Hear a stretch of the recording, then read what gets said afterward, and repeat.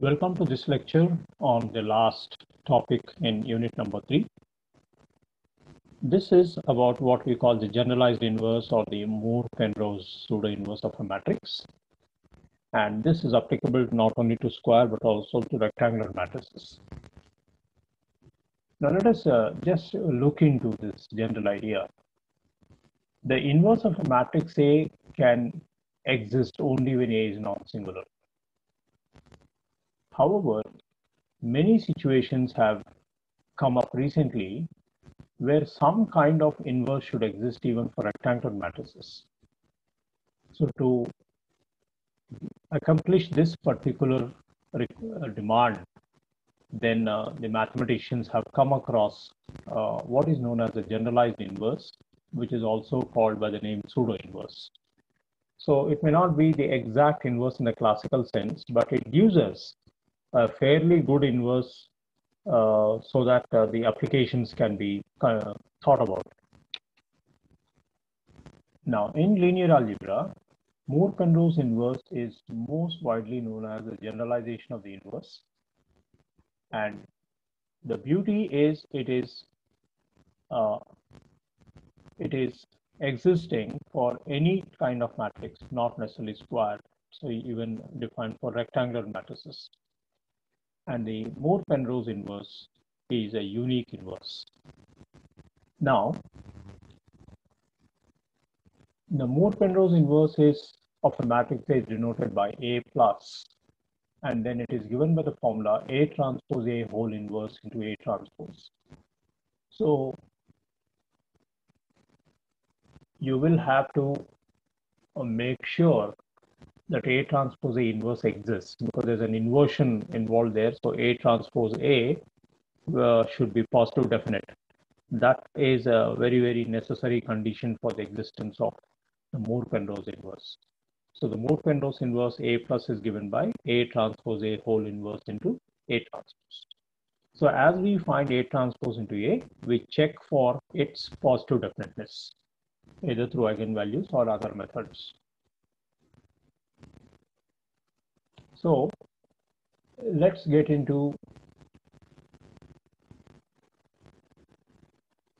this particular paragraph where we say the purpose of constructing a generalized inverse is to obtain a matrix that can serve as an inverse in some sense or the other for a wider class of problems.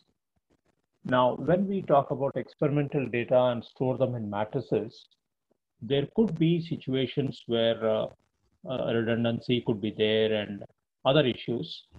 But suppose we would like to build a system, a very large system, AX is equal to B, and then there is every likelihood that systems with more equations than unknowns, which are called overdetermined systems, can suffer from inconsistencies.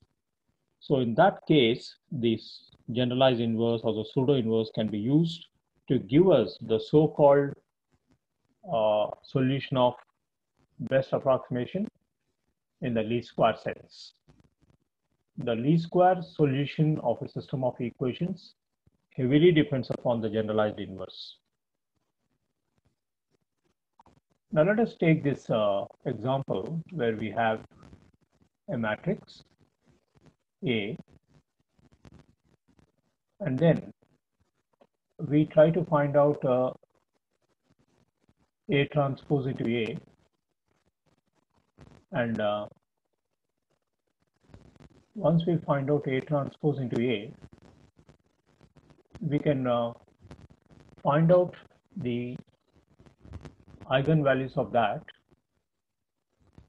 just ensure that it's positive definite, and then you just simply construct the pseudo inverse A plus as A transpose A whole inverse into A transpose.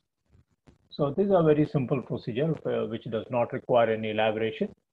But as I told you, you must be extremely cautious to see if A transpose A is positive definite or not. The moment it's positive semi-definite, then the inversion is not possible. Therefore, we cannot have the generalized inverse in those cases. Now, this is a smaller example, and then by the same procedure, we just find out A transpose A, and then check for its positive definiteness, and then we get the pseudo inverse. And then finally, here is an example where we take a system of linear equations. You can see that there are three equations.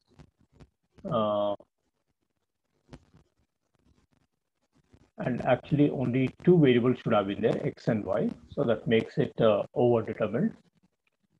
And then we find out, we try to find the approximate solution of this particular system.